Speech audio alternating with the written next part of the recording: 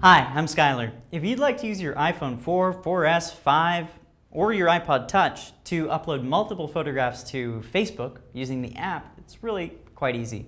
Follow along. Open up Facebook and tap Photo right in the center at the top. You'll see all your pictures here. You'll notice in the upper right-hand corner of each of these pictures a small check mark. Tap that check mark and you'll notice that you can highlight multiple images. Tap Selected and that restricts your view just to those images.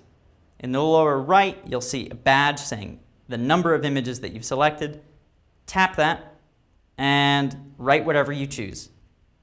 You can add locations, you can tag people, you can create an album or add it to an album that already exists. You can say how you're feeling, what you're listening to, etc. And you can restrict your audience to public, friends, friends except acquaintances, only you even, or specific lists of friends.